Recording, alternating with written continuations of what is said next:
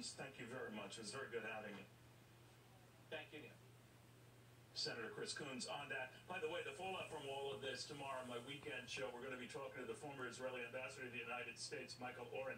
That's tomorrow, 10 a.m. Eastern time. You won't want to miss that. In the meantime, you won't want to miss the fallout from the president touring the bridge collapse in Baltimore today. Griff Jenkins has more on that. Griff.